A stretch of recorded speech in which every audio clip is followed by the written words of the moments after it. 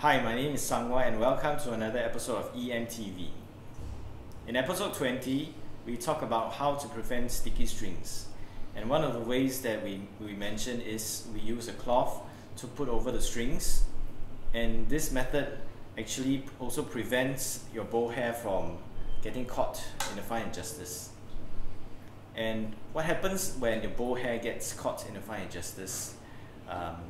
It will end up looking like this. So today we have Eason here with us again. If you remember from the previous episode, he was telling us how to moisturize your dry snake skin. Welcome to the show, Eason. Yeah, hi Songma, thanks for having me here. Yeah, so like you were saying, right, with the loosening of these stray hairs from the main body of the bow, it can actually lead to a few different consequences. So firstly, when we are playing slow passages on the Erhu, right? Now as an Erhu player myself, I like it when I have absolute control over the bow and by extension the bow hairs. So when you have these random bow hairs dangling out from the main body itself, right? What it does is that it can possibly create an uneven tone color when you are playing these slow passages, or it may even come in contact with the other string while you're playing, which is like the worst thing that you want to happen. So you have double tones. Yeah, correct. So another thing is that, when it's loose, right, and you try to put it back after you're done practicing, there's a higher chance that it actually gets caught in the fine adjusters again.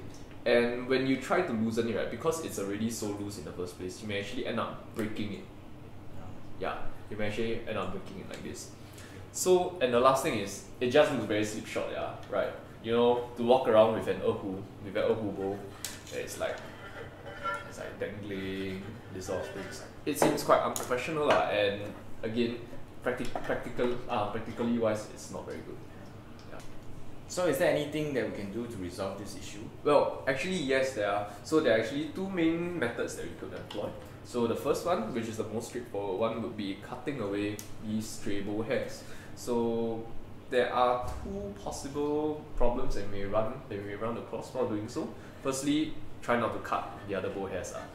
And secondly, when you're trying to locate where the bow hair, that stray bow hair starts and where it ends, right, you may potentially compromise the integrity of the other bow hairs and cause them to dangle out from the main body as well, and it just creates a bigger problem than the first one. Okay.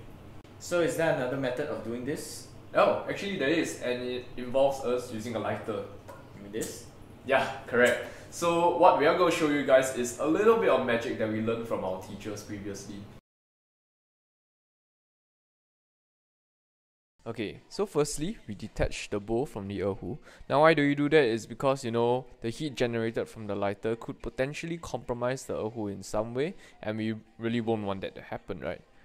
Next, for the lighter, place it a fair distance away from the bow first, and then afterwards we turn on the heat and move it slowly up, and you can see that the bow hairs are actually being drawn upwards. And there you have it. You have a simple method of solving the problem that we have mentioned earlier. Alright, so that was a proper demonstration on how to properly execute a method that we were describing. Now what happens if we were to move our hand up too quickly? So you can see that the hair starts burning and you actually fall apart.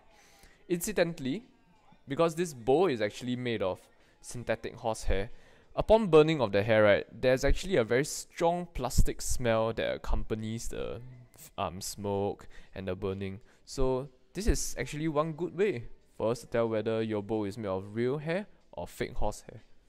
Well, that's quite cool, Eason. Any idea how did that happen? Well, I didn't actually think so deeply into that question before because, it was just something that I learned from my teacher and I was like, oh, it actually works quite well. But I do have a few theories about why it actually happens. So firstly, when you are generating heat from the lighter itself, right, so there's this convection current that is actually going up, and that pushes the bow hair up towards the main body. But that itself won't be enough to make sure that the bow hair actually sticks to the rest of the hair, right? So what I think is that the rosin that is on the hair actually partially melts as well, and thus it sticks that stray hair onto the main body. Yeah, that's what I feel. But if any of you have any other theories to contribute, you can just leave it in the comment section below. Well, thanks for sharing, Richard. I hope that was useful for you. Remember to hold the lighter a distance away from your bowl and move it gradually up. If not, your whole bowl might go out in smoke. I'll see you next time. Bye.